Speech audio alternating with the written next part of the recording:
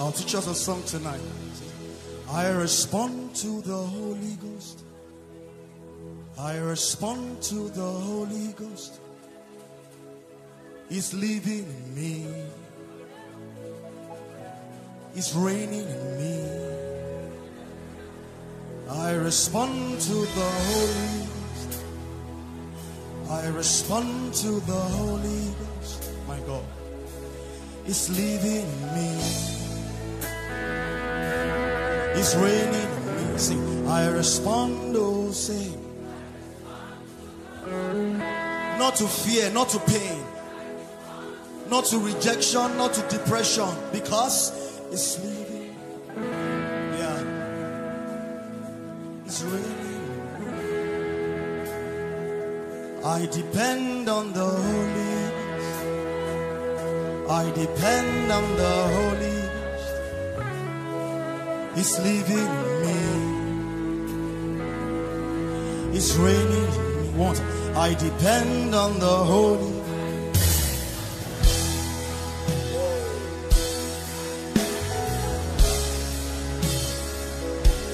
It's leading.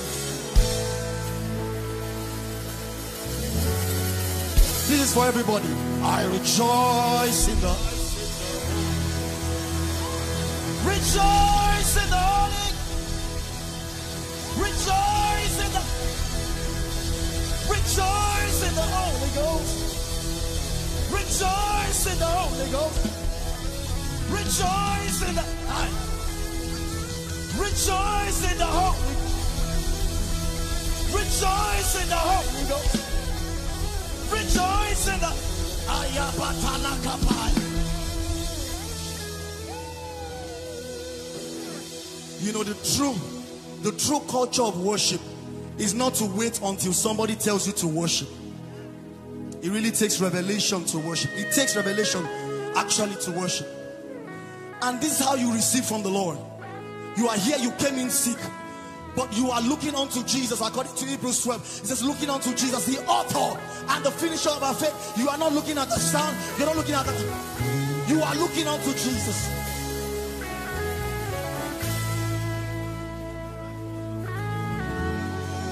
So what we trusted the Lord for this moment is to really charge the hearts of men, stir the hearts of men to consistently live for Him. That's my assignment tonight. To stir your heart, to make Him your focus, to stir your heart to do much for Him, because there's a stirring to do much more. God wants to raise many Pastor Nathaniel Bassey all over the nations of the earth, and He's counting on you, and now is the time. So you're not just going to go home healed. You're not just going to go home with promotion, but you are going to be dispenser of great things. God is here. God is here. Somebody say, God is here. God is here. Say, God is here. And I know it. Come on, say, God is here. And I know it. Just permit me to do this, all right? I know that Pastor will forgive me, but listen, your praise is perfected in obedience. It's not just dancing, but it must come with obedience. It must come with instruction. It must come with understanding. You are not just dancing for dancing's sake. You are not shouting for shouting's sake, but you know that there's something in your dancing. There's something in your shouting. There's something in your clapping. There's ayapate.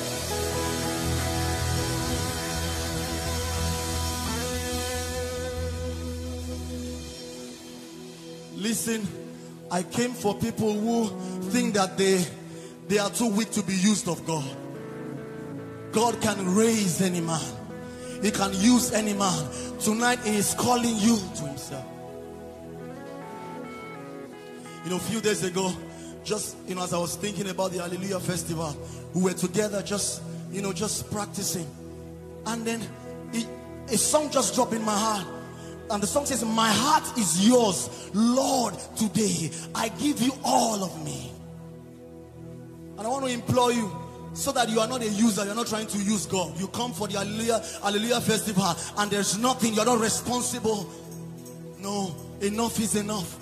Now is the time for us to walk in boldness. Now is the time for us to do the things that God has called us to do. In fact, can we hold our hands, everybody? If you can just hold the hand of your neighbor. We will just play that song for me. Play, and as we are going to pray in the spirit, we're going to just sing a song and we're just going to flow from there. Things are going to happen. Like I said, dormant gifts will be activated by the Spirit of God. That your praise will be sustained, not just today, but every day till the rest of the year. I beg you, respond to the Lord. So open your mouth, get a neighbor. Let's just pray together. That's what I sense in my spirit that we should do. Come on, you open scriptures and scriptures will come to you. Understanding will come to you. Come on. Help your neighbor. If you are strong in the spirit, assist the person. We must not go back the same. Overflow. You can't go back the same. You came all the way from Ghana, from Ethiopia, from Ojo, from the mainland. He must come.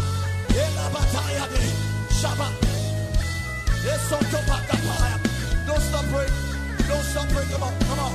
Come on.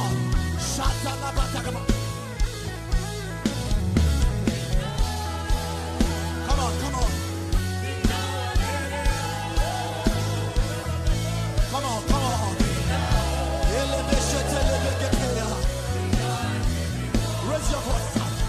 Come on.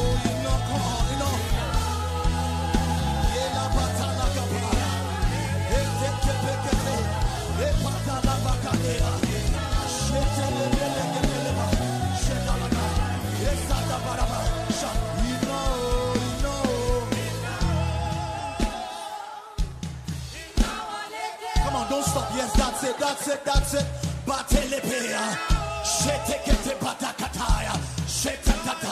That's the song. Shout it out. You know the fire of the Holy Ghost. My God, oh God.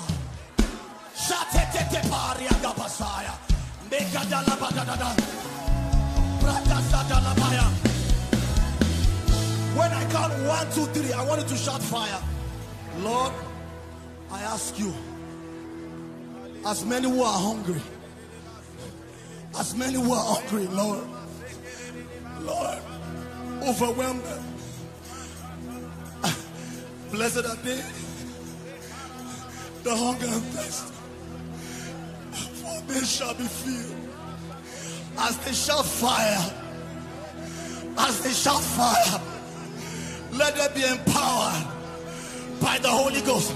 He says Jesus will baptize you with the Holy Ghost and fire.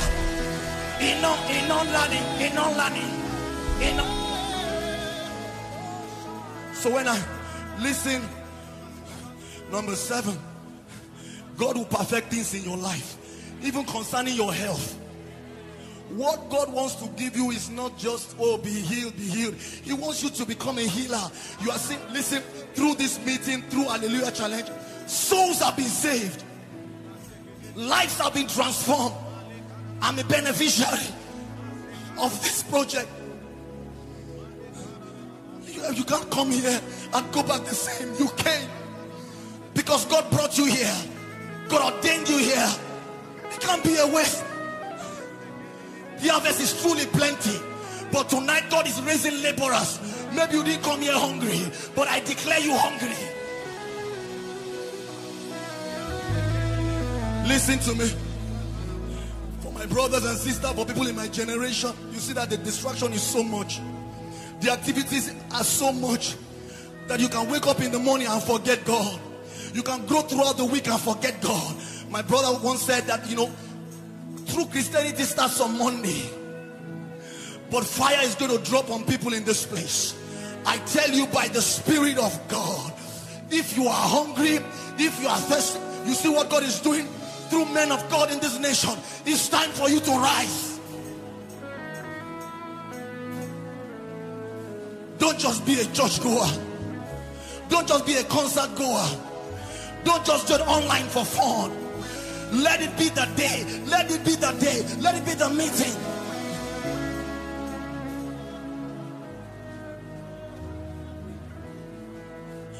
When I count 1 to 3, I want you to shout fire everywhere. Listen, the fire is not just for, because healings are already taking place. You came here with an abdominal pain. Somebody came here with a back pain. I'm telling you that the Lord is healing people. Is healing people. Abdominal pain. I saw like a line. Maybe you had a surgery and then it's still paining you, but the Lord has healed you. So when you shout fire, this fire that is coming is the purifying fire. It's for the assignment. God has a purpose for you. The Bible says in Revelation 4:11, we were created to give him pleasure. We are created to praise him. We are created to bow before him. We are created to do all that he wants us to do for him. So when I shout 1, 2, 3, you can stand in for somebody who is sick. Maybe your parents, your mom, whatever. This is that time. This is that moment.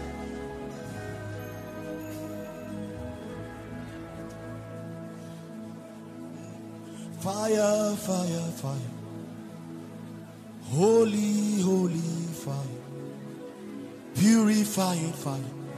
It's burning now. Fire, fire, fire. Holy, holy fire. Purifying fire. It's burning now. When I go for meetings, I truly don't go as a guest minister, because it can destroy what God wants to do in your life. I've held mics leading worship many times, and I'd had a back pain, and just rejoicing, it went off. So I'm not here just to preach at you. I'm saying that this meeting must count for every one of us. For every one of us. Even those who are unsaved.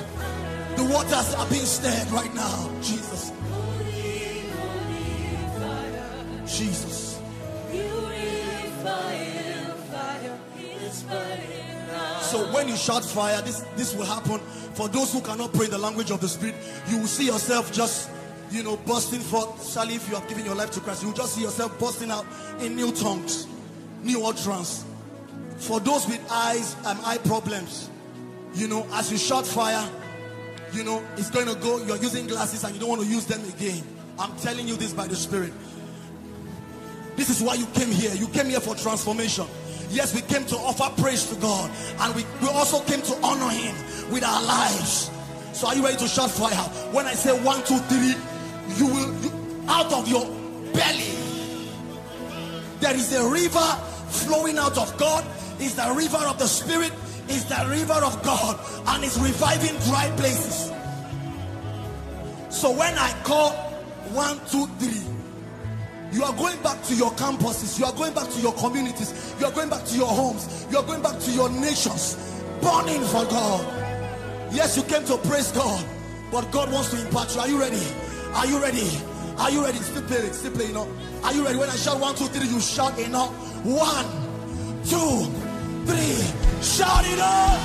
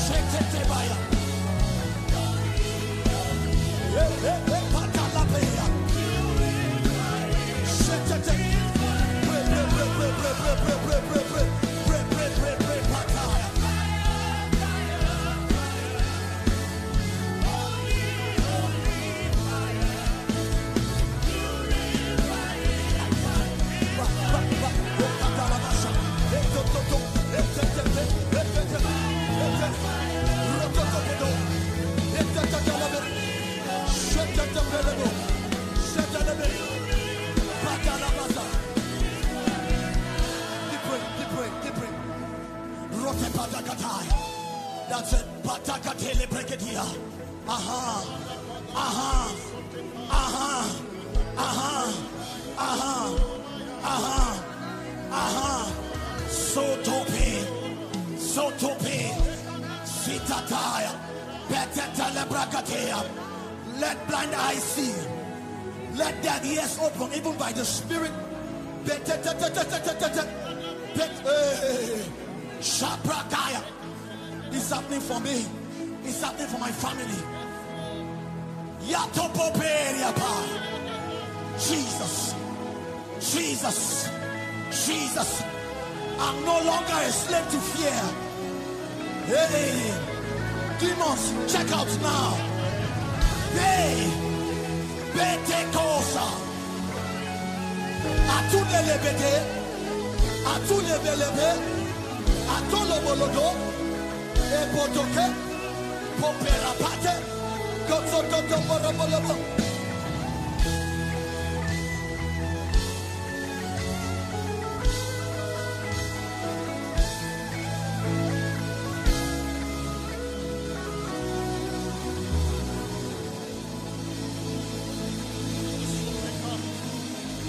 Yeah. Ah. Hey. Hey. Thank you. Listen, one of the signs that you believe God is rejoicing. Your rejoicing confuses the enemy. Rejoicing is your nature. This is what we do as believers. We don't struggle to rejoice. Paul was in a situation that was not good. In Philippians, he was telling them, he says, rejoice. Again, I say rejoice. Somebody was in chains and he was telling people to rejoice. Listen, hold on. You know, in Acts 16, that pastor quotes, and you know, the core scripture for the challenge. You know, the Bible says, at midnight, do you know what they went to do? They went to preach the gospel. They went to represent God. They were beaten, they were battered. If they had rested, it was justified. But they even woke up at an odd time to begin to sing praise. And in that moment of praise and prayer, deliverance happened. In that place of praise and prayer, what happened? Salvation happened. And you are thinking that God cannot bring sweetness out of your pain? You better rejoice.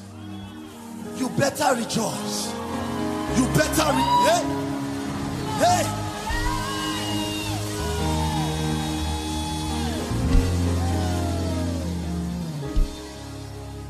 So what I want us to do, you will do it with understanding. I said earlier that your shouting is a weapon.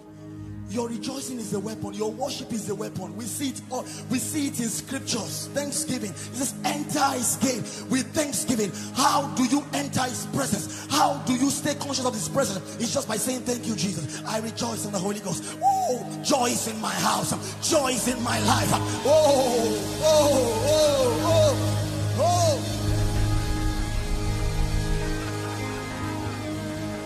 So, in the next 2 minutes, Pastor said, don't look at the people, just focus on the Lord. That's how you receive, not to start analyzing. You came with your notepad. Focus on the Lord. Focus on the Lord. In fact, maybe some of your prayer points may even change, because now you know that God wants to be responsible. He wants to be responsible for nations. He wants to start preaching the gospel. He wants you to take evangelism serious. So even as he's doing all of those miracles, it's for you to point people to Jesus. There's signs and wonders happening in your life, and you are saying, God did it. Come and see what the Lord has done. Jesus, yeah, to pitch, yeah. My God. So 1 minute more. So we are going to just shout in this place. Pastor said when he said we should shout, I actually sensed a shift in this place. He said we should shout. And he was saying, you don't know what is happening. We should shout. It doesn't make sense. A strong wall like the wall of Jericho, it doesn't make sense that wall will come down by a shout. It doesn't make sense. Some of the instructions that God will give you, it will not even make sense. But you respond. That's why we sang, I respond to the Holy Ghost. Because he's living. It's not just, oh my God. It's not just to live in the Spirit, but to walk in the Spirit. That's the response. So are you ready to rejoice? In the next, we cannot get tired of rejoicing. Are you ready? In the next 1 minute, we want to, you can do it with style, with vibe. Are you ready? Somebody rejoice!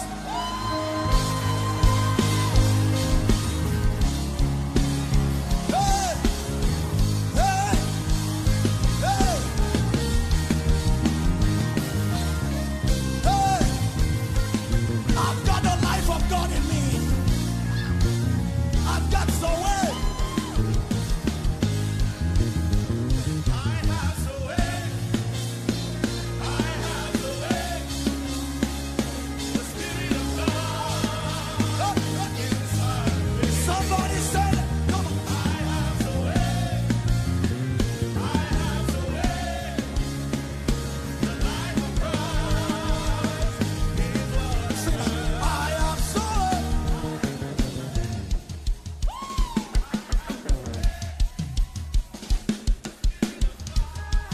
Come on.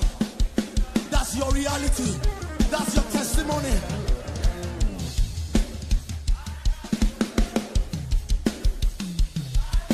My time is up. Everybody, shout. Sing it again.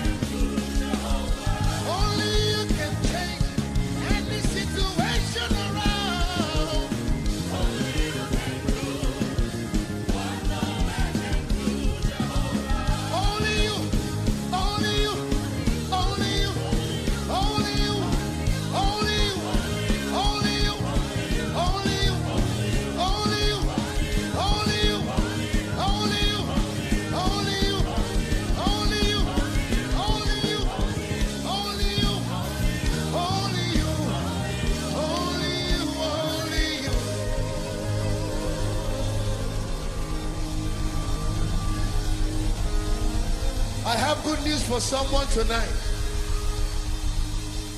And it's from Psalm 118 verse 15.